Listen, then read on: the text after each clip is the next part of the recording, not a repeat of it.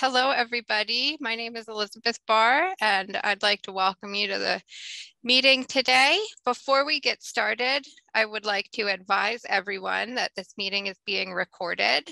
If you do not wish to participate in a recorded meeting, you can disconnect at this time. The agenda is displayed here.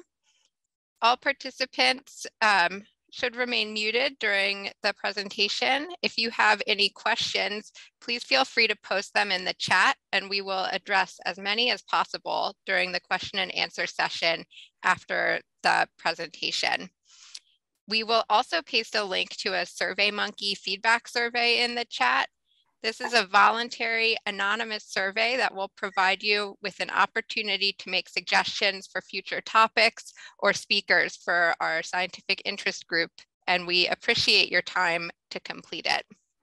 At this time, I would like to introduce Dr. Elena Gorodetsky, Research Program Officer in the Basic and Translational Research section of the Office of Research on Women's Health and the co-chair of this SIG.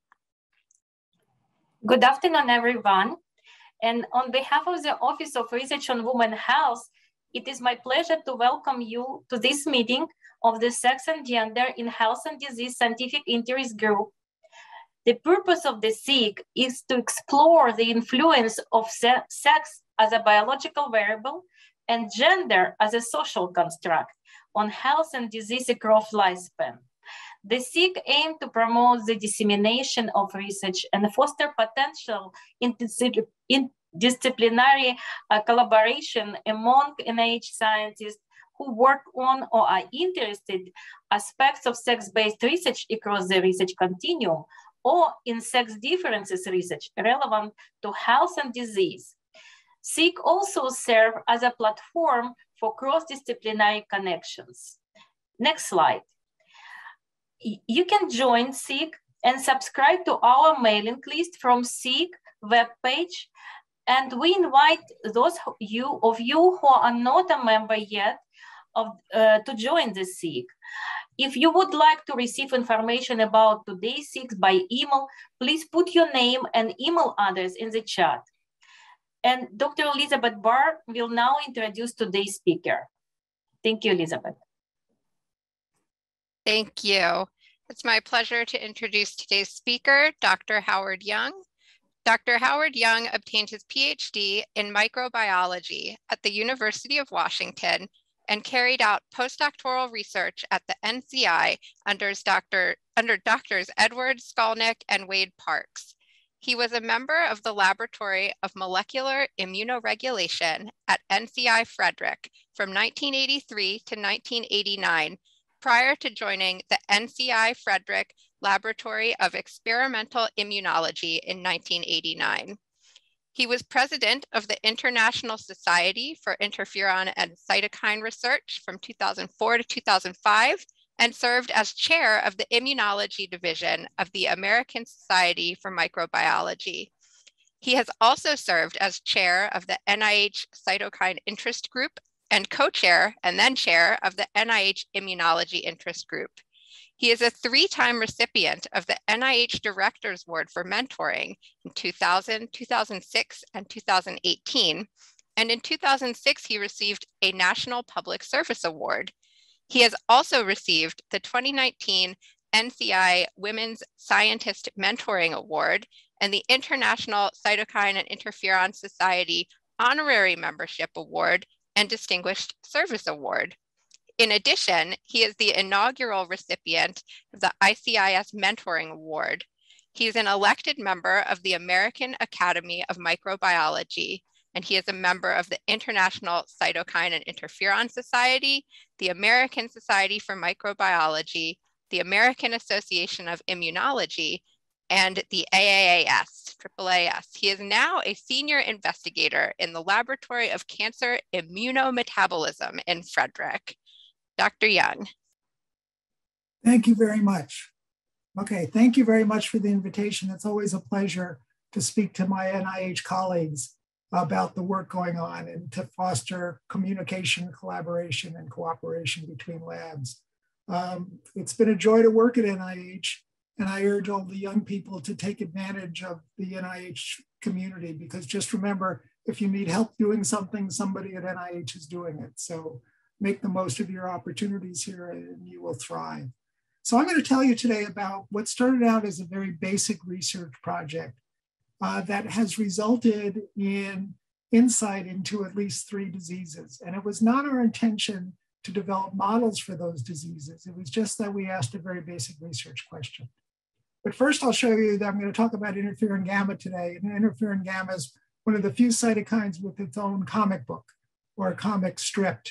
And you can see the interferon-gamma is depicted as a female, and that's appropriate because women make more interferon-gamma than men, and female mice make more interferon-gamma than male mice.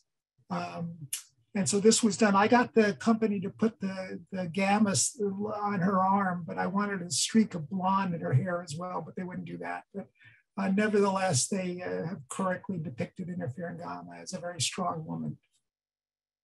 So interferon-gamma has both pro-inflammatory effects and anti-inflammatory effects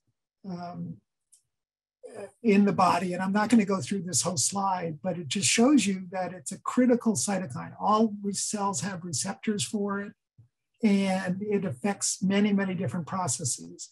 And it was first discovered, or one of the first, it turned out to be the first macrophage activating factor that was worked on by Bob Schreiber in WashU.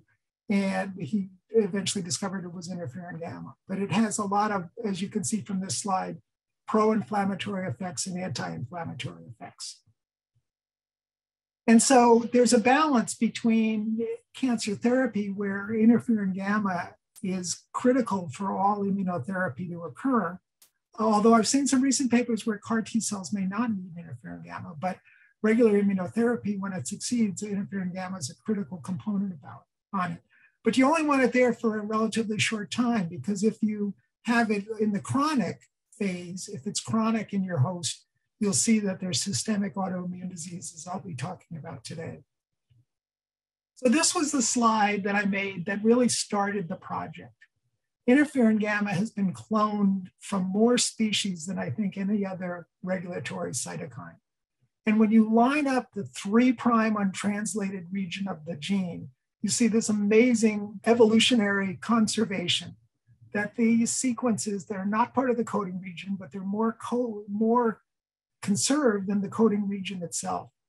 And so we asked a very basic research question with no conditions and no anticipation of finding out something about disease. We just asked, why are these sequences so conserved? So, and you can see this conservation when you compare the human gamma interferon messenger RNA and the mouse gamma interferon messenger RNA. And critically, they have these AUUA rich regions in both genes that are just about identical. So what did we do? We replaced those ARE sequences with random nucleotides. What did we get? We got a stable interferon gamma messenger RNA that's expressed mostly in T cells and NK cells, and I might add NKT cells. And that has resulted in chronic protein expression in the serum. Why is this of value? Because this model enables both short-term and long-term assessment of the effects of interferon gamma on host tissue, and as I'll show you, on mouse behavior. So development of this model of chronic inflammation due to interferon gamma expression has led to the phenotypes that resemble a number of human autoimmune diseases. SLE for lupus, primary biliary cholangitis, which occurs in 90% of the cases are in women. Cardiac dysfunction that turns out is in the male mice. We think it's a new model for ovarian failure syndrome. And when we put the construct onto a BALB-C mouse background, we got aplastic anemia. And so this has provided a model to develop approaches for clinically relevant disease intervention. Now, I might add that there is strain differences because the other diseases we find in Black 6 mice, but when we, like I said, put it on BALB-C, we got aplastic anemia. And the Black 6 phenotype is dominant because when we cross back Black 6 and BALB-C, the mice did not get aplastic anemia. Yet interferon gamma has been known to be a critical feature in aplastic anemia. So our research aims were to understand the basis for the role of gamma and other cytokines in autoimmune diseases, develop clinically relevant therapies that can reverse or block the autoimmune phenotypes, analyze the impact of the existing autoimmunity on the development and progression of cancer. And I'm not going to really talk about that today, but I can refer you to a paper we just published in Cancer Research, where my staff scientist, Julio Valencia, was the first author. And it looks at our investigation of cancer and cancer treatment in the context of a mouse autoimmune phenotype. And that's really, we think, important because patients with autoimmune diseases have been largely excluded from immunotherapy trials. And so we think this is the first mouse model that has been used to look at cancer in the background of autoimmune diseases. So this just shows you the half-life of the messenger RNA, which is the very basic reason. So we call it ARE-DEL, and it's really a substitution of the AU-rich region. You can see the message is much more stable than in the wild type, where it's a half-life of about 1.5 to 2 hours, but it's much more stable than that in the knockout animal. And then when we look in the different tissues, black being in the ARE mouse, you can see there's interferon-gamma messenger RNA in many tissues. And so there's a chronic expression. Now, we don't know what triggers that chronic expression. It could be the microbiome that normally you get a short burst of interferon-gamma, but because it's quickly degraded the message, that it goes away and you don't see any circulating gamma in the serum. But there's gamma messenger RNA that could be detected in many, many different organisms in the mouse. But one of the things people ask when they see a mouse model, well, is this really relevant to human disease? I mean, it's a mouse model and the levels of gamma may not be equivalent, but here I'm showing some data courtesy of Janssen Pharmaceuticals that measured gamma interferon in a subset of, I believe it was lupus patients, 99. And the levels of gamma are in the order of 4 to really 16 picograms per mil, which are just about exactly what we see in our mouse model. So we believe that the mouse model is thus very relevant to human disease because the circulating gamma we see is the same as what's been found in patients. And one of the first things we looked at was the development of lupus, because there are, I've had one colleague tell me that all mouse models of lupus depend upon interferon gamma. And so you can see in this slide that we see strong anti-single-stranded DNA and anti-double-stranded DNA, which are characteristics of. We also see, as you can see here in some staining, we also see IG deposition in the kidneys and a decrease in complement in the serum because it's getting deposited in the kidneys, as you can see from this slide. And like I said, I'm not going to spend a lot of detail on any one slide because I want to get the flavor of the work across to you all.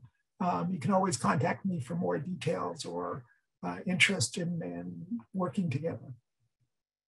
And here's just a stain of deposition of immunoglobulins within the kidney capillary walls.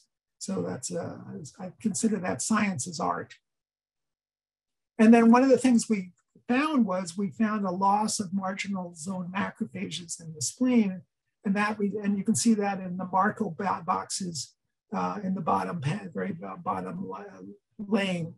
There's no Marco stimulation, and that indicated a loss of these marginal zone macrophages, which meant they couldn't clear up the B cells. And there's B cell abnormalities in the mouse as well. So we wanted to ask the question, are there other autoimmune diseases that occur in ARE-DEL mice? And interestingly, I had a postdoc, Rachel Bai, come in and look in the liver. It turns out people who study lupus in the mouse never look in the liver.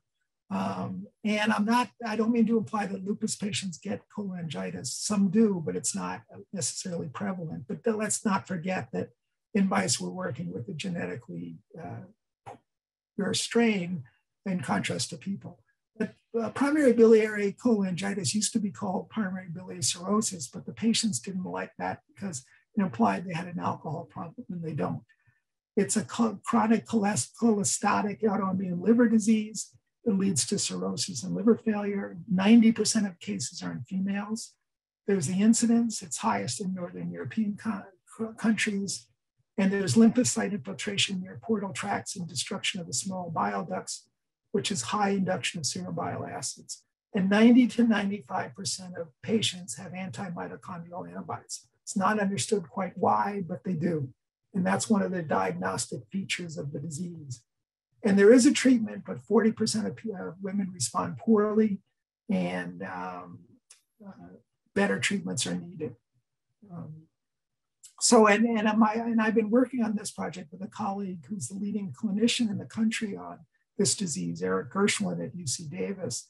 And he's made a slide of like 17 characteristics of the human disease, and the mouse matches 16 of the 17 characteristics. So in his mind and other liver labs that we provided this to, this turns out to be what they believe to be the best model for PBC that's been available.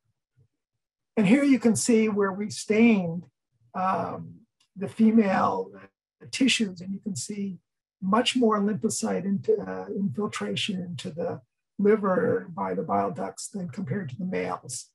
And the wild type, you don't see any. And so here's a quantitation of portal inflammation are greater than the females than the males. Lobular inflammation is also greater, bile duct damage is greater, and granulomas are greater as well. So this was in 20-week-old mice.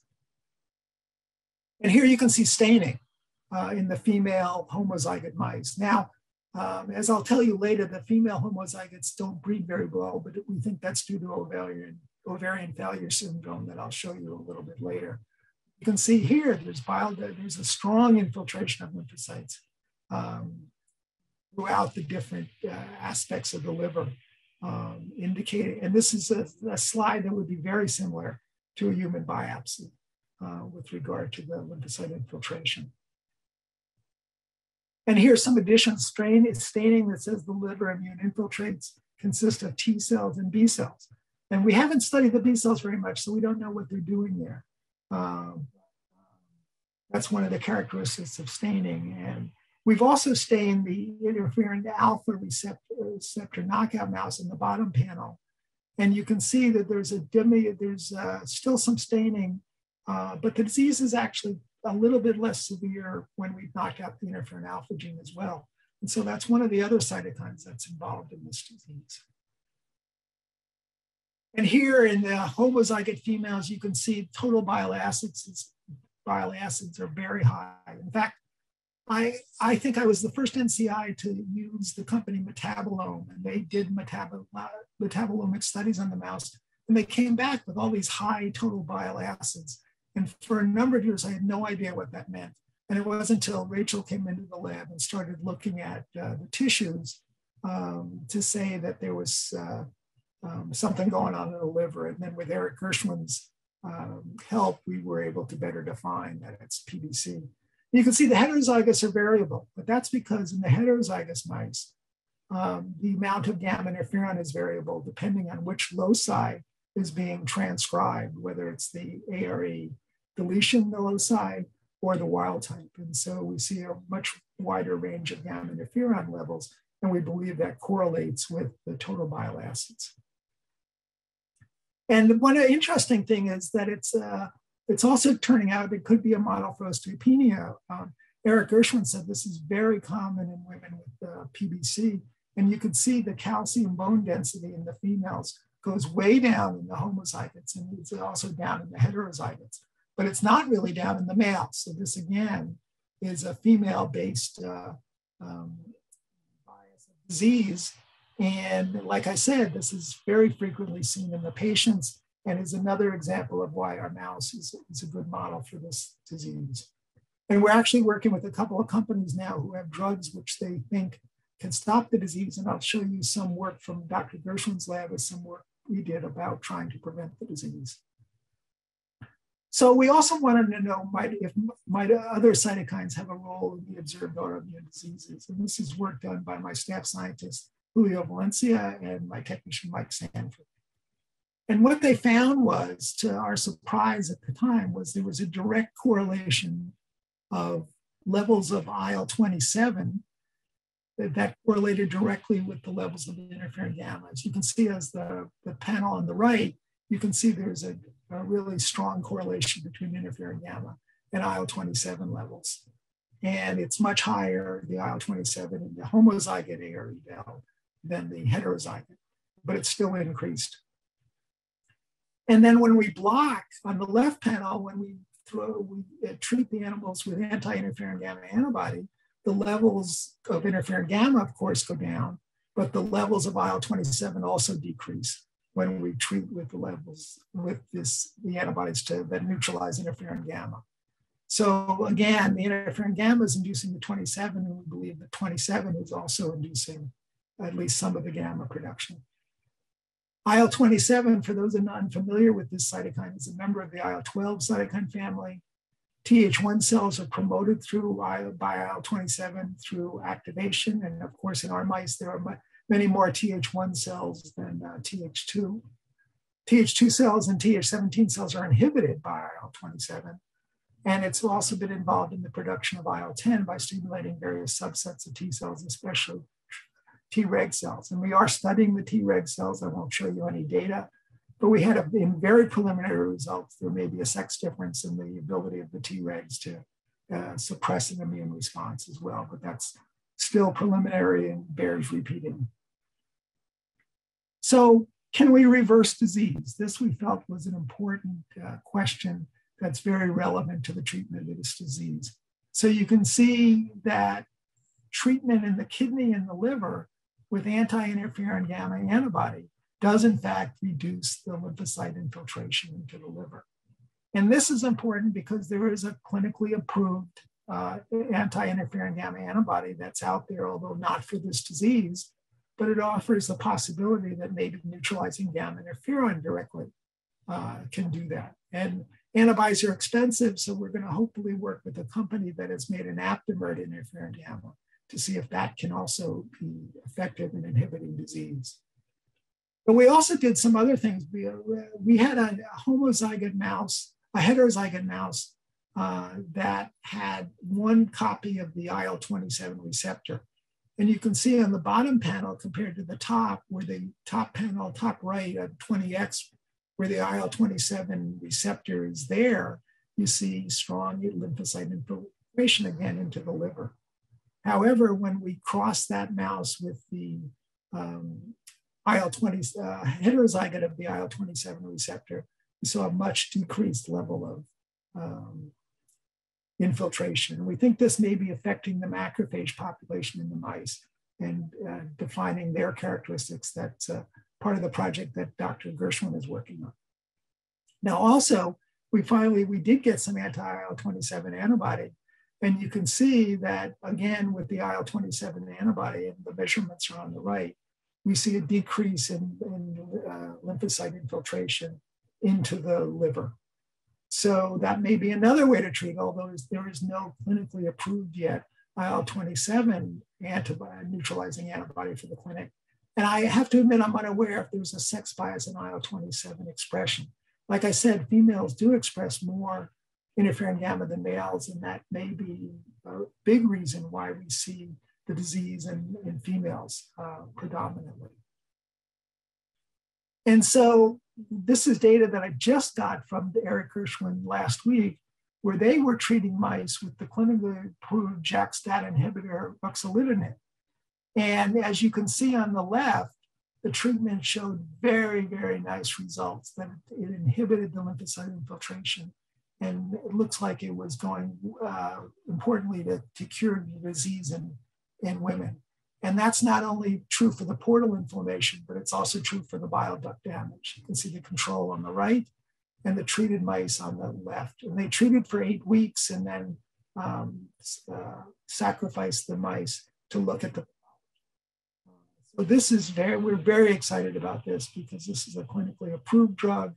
It has many uses. But for women who don't do well on the existing PBC therapy, this might be very worthy of a clinical trial to see if this works, and comparing maybe to anti-interferon-gamma, since that's also clinically available.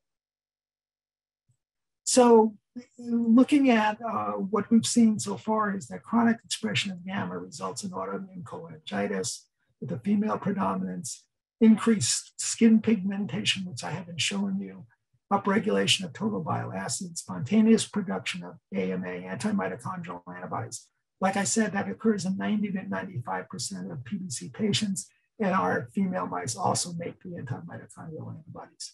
And of course, portal duct inflammation, which is causing a leakage of bile acids into the serum. Serum cytokine analysis revealed that IL-27 was upregulated, potentially impacting disease progression. And there's a strong correlation between interferon-gamma and 27 levels. And inhibition of IL-27 or interferon-gamma reverses damage to the liver, and treatment with the JAK1 and JAK1/2 inhibitor, ruxolitinib, also reverses the damage. So our future plans are test targeted therapy, as I said, and that's already being done. Determine if sex steroids play a role in the female biased disease phenotype. Well, there is an estrogen response element in the promoter of the gamma interferon gene, the mouse gamma interferon gene, but by itself, it doesn't induce transcription, but it can enhance transcription. So that may be contributing to the female bias. And we haven't done much on this yet, but we want to examine the impact of diet or alterations in the gut microbiome on the autoimmune phenotype. We don't know if it'll have an effect, and we've not yet put our animals into germ-free or germ-free conditions yet to see if disease is attenuated. And so just a general summary slide of the characteristics of some of the SLE and PBC disease we've seen. There's macrophage dysfunction. We do see in the homozygotes a gut microbial alteration, and we believe that impairs early B cell maturation, tolerance, germinal cell B cell development that occurs in producing anti-nuclear antibodies and high affinity autoantibodies, resulting in autoimmunity. But one of the things we wanted to do next was we wanted to look at behavioral issues, because there have been some very nice papers from the Kipnis lab at UVA saying gamma interferon can affect the brain. And we know that we did have some brain scans done in a preliminary basis, and it looked like our mice had fewer blood vessels in the brain. But John Fenimore in my lab did this forced swim test, and hopefully I can get this to work. So this is the wild type mouse. You can see it swims very nice, did a little poop for us. And we actually found that the mice failed the poop test. And most people don't know what the poop test is. But the poop test, when you pick up a mouse by its tail and put it in a new cage, it'll automatically. And I called up people in the at NIH in Bethesda, and I said, is this valid? And they told me, oh, this was an old test for mouse depression. Yeah. And so the next panel is the heterozygote mice. You can see the mouse swims a little bit slower, but is able to stay upright. And his swimmer gets going pretty well and swims pretty well. And here's the homozygote mice. You can see it starts out swimming and then stops. And this was, you saw the same time frames. And in fact, its rear legs start to sink. And if we don't pull the mouse out, it's going to drown. So you can see it can't keep flat anymore anyway. So working with people in the Heart Institute, they were able to help us do electrocardiograms on the mouse. And they found that there is, after a 90-second stress test of the mice, there's a decrease in the heart function. It's apparent in the echocardiogram. And this is true for the male mice. This is what the surprise was. It's true for the male mice, not the female mice. They seem to not have as much of this. And here's again, this is the heart. This is the normal mouse. You can see the valve is closing properly. But in the heterozygote male mouse, you can see it's not closing properly. I'll run them both together. So you can see how it closes fully here, but in this mouse, it doesn't. So John's been characterizing what's going on in this mouse and why is there this heart defect in males. And it turns out in males that have lupus, the small percentage that do, they have an increased incidence of heart issues compared to the normal male population. So when looking at the mouse, we found in the male mice that there's multifocal cardiomyocyte degeneration and necrosis that's present along with the large foci of mineralization. So there's definitely defects in the heart. But we also found heart muscle transition electron microscopy that there's problems with the mitochondria, that they're fusing and they're not looking healthy in the male heart of the knockout mouse. As you can see, the wild type compared to the male. And we also found that after the swim test, there's much higher levels of lactic acid in the serum. So their average levels of serum lactic acid, this is what's showing here. And you can see that the knockout mouse have much higher levels of lactic acid. So they're also getting exhausted very quickly because of the metabolism differences. This is ongoing within the lab to find out what these differences are. So summary 2, that the ARE male mice show an unexpected heart defect that appears after exercises. The serum metabolite changes are observed after exercise, and the heart tissue shows degeneration and mineralization foci. And like I said, John is looking at the effects of beta blockers, which seem to overcome some of this.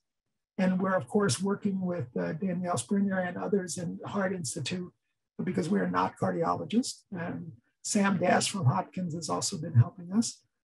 We want to test for mitophagy in the heart tissue, look at what happens to other cytokines. And we're actually working with a German company that has human heart organoids, and they're very interested in seeing the effects of gamma interferon and those organoids function.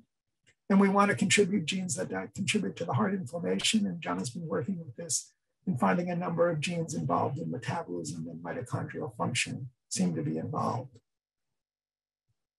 There's one other thing I want to show you about the mice, and that's the light-dark preference. So here is a mouse that's wild type. You can see it comes out of the dark area and really keeps looking around the light area quite extensively and exploring and investigating. So now I'm going to go to the ARE mouse, and I just clicked on it so the video started, but you can see the mouse is not coming out yet. So it'll just take a minute, I think. There he comes out finally, and he looks around, explores a little bit, but immediately heads back into the darkness. So we think there's also behavioral difficulties, and we haven't been able to do much on brain chemistry yet, but we think it's also impacting the brain and maybe affecting its light-dark preference as well as its, some of its other functions. So now finally, in the last part of the talk, I'm going to talk about the characterization of autoimmune ovarian failure. And Tomei Bafour, a postdoc in my lab, is a real expert in female reproduction, and she's been studying this. And when we breed these mice, we have to breed heterozygotes because homozygotes won't breed. Although when a Japanese company licensed the mice and they were able to use homozygote sperm for in vitro fertilization of the heterozygote eggs, and that worked. They were able to, so the sperm were viable, but the mice don't mate properly. So we have to mate the heterozygotes, and we get less than 25% homozygotes. So that's put a damper on our research to some extent because we want the mice and we have trouble getting enough homozygotes. But premature ovarian failure occurs in about 10% of women less than 40 years old. In autoimmune disease, the ovarian damage is caused primarily by T cells, CD8 cells, mediating the injury. But the mechanisms of PRF are currently unknown. Existing animal models lack some clinical features. So we believe our study presents a new model with characteristic features of the disease. And you can see here just some of the data that the cytotoxic T cells are up in the summary table, but the NK cells are not in the bottom left. In the ovaries on the top left, you can see the CD8 cells are up, and in the uterus in the top right, you can see the homozygote mice, the cytotoxic T cells are also up. And when you compare the mouse to the clinic, both have CD8 T cells in the ovaries, both have infiltration of theca and granulosa cells, and the NK cells are down in the ovaries in both human and the mouse. So again, this model is showing a great similarity with human disease. When Tomei looked at all auto-ovarian antibodies, she found much higher levels in the homozygote knockout mouse. And we're kind of reserving all our homozygotes for her But it was very clear. And we also, thanks to Mikhail Leonakis, he gave us a hint to take the serum from the mouse and stain the reproductive tissues in rag mice that wouldn't have any antibodies. And although I don't have a slide of that, the serum from the homozygote mice does cause fluorescence on the tissues in the rag mice, indicating there are anti-uterine and ovarian antibodies in the homozygote mouse. So here's just some pictures that it's just showing that in the mouse, there's an atrophied ovary with low follicular reserve, and there's hemorrhaging in the mouse as well. And so overall, AREDL mice, female mice, show clinical features of autoimmune POF. This presents this mouse as a novel autoimmune model with new mechanistic insight.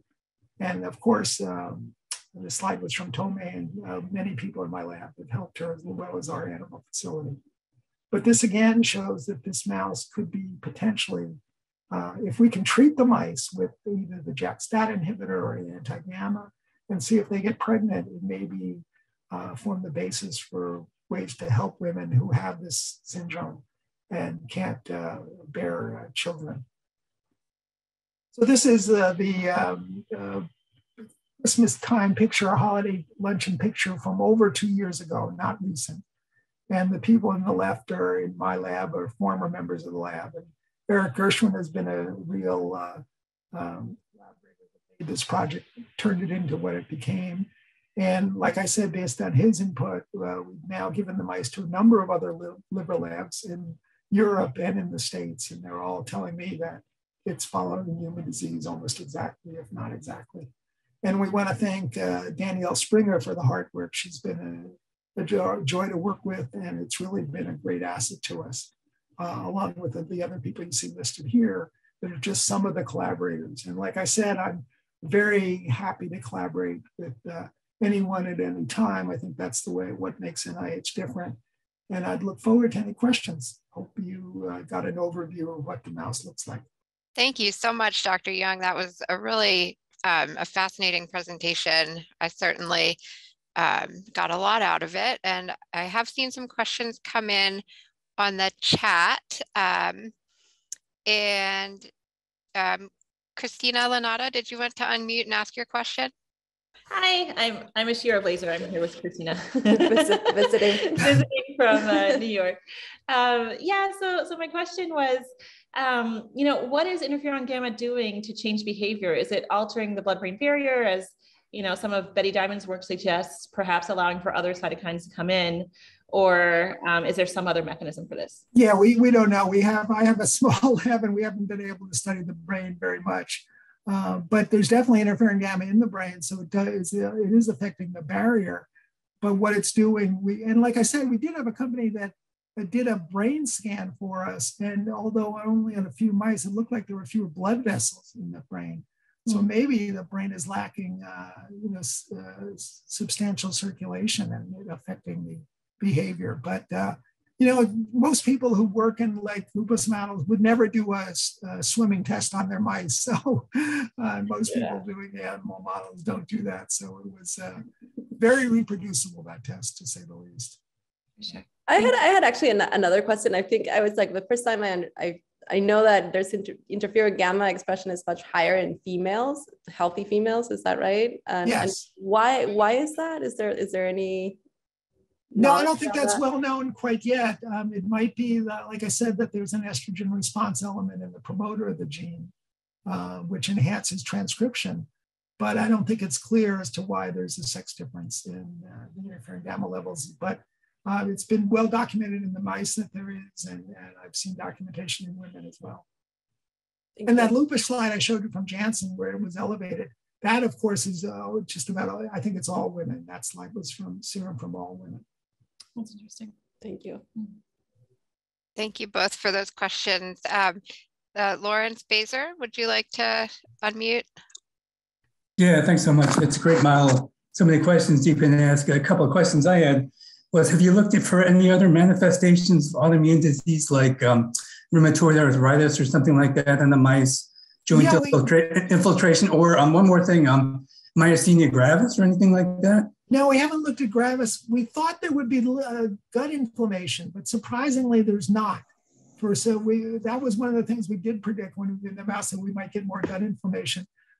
We also think there might be, where I'm trying to get somebody interested in looking at the thyroid in the mouse, but we haven't looked at. The mice live a good long time, so they can live at least a year, and then we have to cull them because we don't have any room in the facility. But they don't seem to show any arthritis type of symptoms, but we haven't challenged them to know if they would get more. The mice were challenged in a gut inflammation model, and they did get more disease in the challenge than a normal type, but they don't get spontaneous disease. And we've also not seen any spontaneous tumors in the mice. Interesting. So one more question, if I might. Sure. So the elevated expression of interferon is present from birth or maybe before? Yes. Yes. So, but there's no apparent developmental effects of that? You said they live, a robust lifespan. No, there's not any developmental effects. Interestingly, we did an experiment where we treated mice with antibiotics before we mated them and kept the females on antibiotics. And they actually they died because the fetus were too big for the birth canal. So we got these enlarged fetuses. They couldn't deliver because they were too big. And so we don't know what's going on there, but and we haven't treated for antibiotics for a continuously long time to see if there would be other effects or diminution of disease. All right, great. Thanks a bunch. I'll let somebody else ask a question. Sure. Thanks so much. We have a question from Dr. Sharon Hunter, if you'd like to unmute. Oh, yes. Hi. Thank you very much for your presentation. I was just following up on the prior question with the mention of rheumatoid arthritis and myasthenia gravis. And if I recall, you mentioned the sort of osteoporotic development of sort of osteoporosis. Yes. So I was wondering about their mobility in that sense. Do they show differences in mobility, or have you looked at bone at bone to see if it's consistent with this osteoporotic phenotype? Yeah, well, there's definitely going to be interferon-gamma expression in the bone marrow. So we think that's consistent with it as well. But we've not looked at that. I haven't heard that from John, who's been working with the mice, or from the animal handlers, that there's any mobility issues with the mice. But it may be you really have to age them before we'd see it. But normally we don't see that, although based on the calcium densities decreased in the females, we might expect them to be much more susceptible to arthritis. Right. Yeah, if I could just follow up on that. So Sure. Do you age any of the animals? We've aged them up to about a year. And like I said, then we have to cull them because we don't have any room in our animal facility. Sure. Okay. All right. Well, thank you. Sure. Thank you. And we also have a question from Amelia Hofstadter. If you're I'm asking if you have looked into what might interact with these AAUUA rich regions in the gamma promoter. Yeah, that's a binding site for the TTP complex, which is a complex that binds to those sites in many genes and causes degradation of the messenger RNA. TTP, many genes have AUUA rich sequences, but there's not homology as there is within the gamma interferon gene for multiple species. But it's TTP, and the knockout of the TTP done by Perry Blackburn at NIEHS has shown defects in some gamma and other cytokine production. But there's also a microRNA binding site, and there's conflicting reports on the role of that binding site. One lab said it's critical for interferon-gamma messenger RNA stability, and another lab said no, it's the TBET stability, the transcription factor, that it's critical for interferon-gamma expression, and vice versa. So we haven't looked at that very much. We'll leave that to the RNA biology people. But it is a TTP binding site. Thank you. We also have a question from Dr. Janine Clayton. Hi, Dr. Young. I really enjoyed your presentation. We described many years ago women with premature ovarian insufficiency that have inflammation in the ocular surface. Have you had a chance to look at the conjunctiva or the lacrimal glands in the eyes of Well, these? we did have with my dear friend Rachel Caspi, she helped us get the eyes to be looked at the Eye Institute. They didn't see anything in the eyes, but the mice were only probably 16 to 20 weeks old. So we've not looked at those other glands or the eyes in old mice, although we've not heard anything from animal handlers saying there's unexpected inflammation in the eyes. So. Yeah, I encourage you to look at the aged mice as well. Yeah, no, there'd be aging with chronic gamma could cause many additional diseases. Absolutely. Yeah, appreciate your presentation. Thank you so much. Sure. Thanks. It looks like we also have a question from Yang-Jun Sui. Hi, nice talk. So I'm wondering, did you observe any epigenetic changes? No, we haven't looked at that. We think we actually had Amgen do complete, very thorough gene array analysis when they were selling an anti-gamma interferon antibody. They were hoping to put one in the clinic. So we have a lot of early data on expression in from 3, 6, and 12-week-old mice and males and females in the kidney, bone marrow, and blood. And so we've seen that when the mice do not appear to get tolerant to interferon gamma. So there's certainly inducing genes, many genes, well over 100 genes can be induced by interferon gamma. And they differ in the organs. So it's not like every organ has the same genes induced. But we didn't go into the epigenetics of that phenomenon, but we had a lot of work done by Amgen that didn't cost us a penny, so that was good, and we finally got that published a couple of years ago. But there's a chronic genes that are up at early can stay up, so there's no tolerance to interferon gamma where genes would go back to basal level. And so, yeah, so biology is multidisciplinary. I know people tend to be reductionist, and gamma may be at the top of the pile with other genes that it's inducing, causing some of the effects, certainly in the mitochondria and the heart tissue for sure. Thank you. Thanks. And it looks like we also have a question from Walter Hubert. Yeah, this is Walter Hubert from Frederick. Thank you for a wonderful talk, Dr. Young. Do you think, are the mitochondrial epitopes known which lead to that antibody production?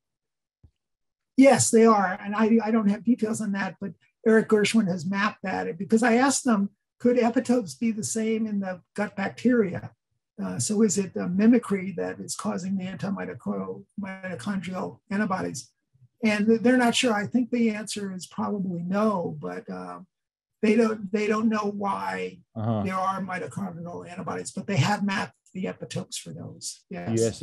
Would it be possible that the myocyte damage that is perhaps seen in the heart muscle in other places could contribute to priming the immune system for that antibody production? Yes, but don't forget the heart problems are in the male mice, and they don't have as much of the anti-mitochondrial antibodies. So, that's true. Okay. Yeah. Thank you so much. The females and that was a big surprise to us. This is a mouse that we thought was going to be totally female biased, and it turns out there's a male problem. And if it hadn't been for John's inquisitive nature to do a swim test, we never would have discovered that. But that shows you the joy of working at NIH, because we immediately got in contact with Danielle Springer at the Heart Institute, and she was wonderful in helping us do some new initial and continuing studies. And it just shows you the interaction of the community. I mean, for those of you who haven't signed up for the Immunology Interest Group listserv, you're missing out because there's 2,300 subscribers to that listserv, because people at NIH are all here to help one another succeed. People told me on the outside I never would have gotten funding for this project. I said, I'm asking a very basic question. So, like I said, we had no consideration that we were going to see a specific disease. We just asked the very basic research question about why those sequences were so conserved. Dr. Young, that actually raises a question I had as to what prompted you to look at sex differences and to look more specifically at males and females. Was it the female preponderance in autoimmune disease, or the recognition of sex differences, or the SABV policy? Just I'm curious about your process in pursuing this line of inquiry. Well, given that our first data suggested a lupus-like condition in the mouse with the anti-double-stranded and single-stranded DNA antibodies and the kidney pathology, when we did that pathology, that led us to the female bias. And like I said, it wasn't until a postdoc, Rachel Bai, came to the lab and she began to look at the liver.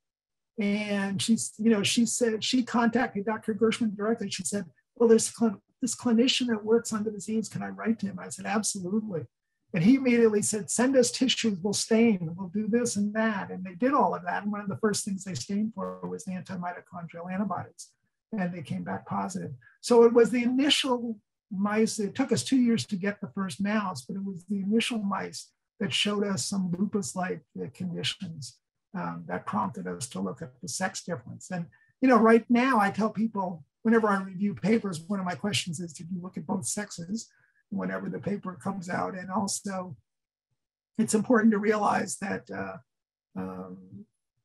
if you don't look at both sexes, you're going to miss something, because if we had only looked at male mice, we would have missed these diseases. And like I said, I always get very happy when I hear from the Yale Liver Laboratory, because they almost always tell me this is another match for your mouse to human disease, and they want, they send me the data. So, but it was important to look at both sexes. And I think in any model, if you don't look at both sexes, you're missing something. Well, you obviously are missing something, and you have to do that now. So. Great, glad to hear that. I'm not seeing any additional questions in the chat, but would like to remind folks that you can put a question in the chat or unmute if you desire. And feel free to contact me. Okay. Yes, Larry. One more question, if I might. You mentioned effects of genetic background. Have you looked at that systematically, like crossing the mutation in a variety of mouse strains? We'd love to do that, but we just don't have the resources to do that. Yeah, understood. Yeah, but the surprise was that in the mice diet, calcium, the Bauxi mice definitely have aplastic anemia, and we published that, I think it was in Blood. But they also have calcium deposition in the liver and kidney, and they die by about 10 weeks. So they were much harder to work with, and you had to work fast.